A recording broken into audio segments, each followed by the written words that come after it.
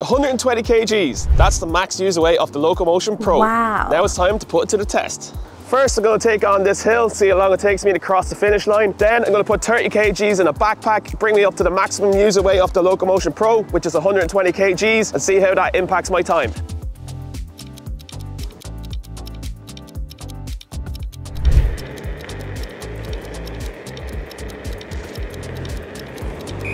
We're putting 30 kilos in Jason's backpack, taking him up to the maximum user weight of 120 kilos. Let's put this 500 watt rear wheel drive to the test uphill.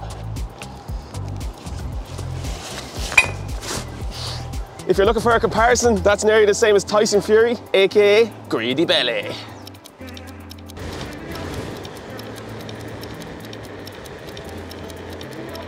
All right, how'd it get on? 25 seconds, 21 the first time, so 4 seconds slower. How did that feel? Not bad, still packs a punch.